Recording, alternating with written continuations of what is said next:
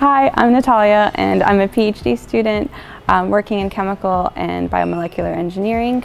and I'm part of a program that allows me to do my research at AstraZeneca in Gaithersburg, Maryland. The most interesting thing about my project is that I am working with protein glycosylation, which can have an impact on basically any antibody or protein that is used as a therapeutic in the human body. And this is a very interesting process that is still not very well understood by scientists. And so by being able to do this research, I'm hoping to figure out a little bit more of how it works, and hopefully it can be applied all over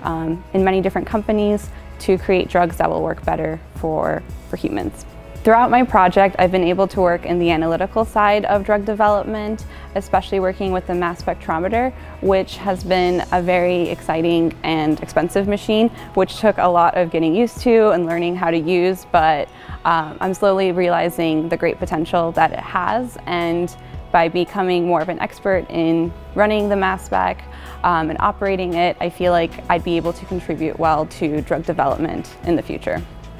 At the end of my PhD, I hope to be able to look back and have a better view of all the work I've put in, and remember that even though there were failed experiments, everything was able to work out fully, and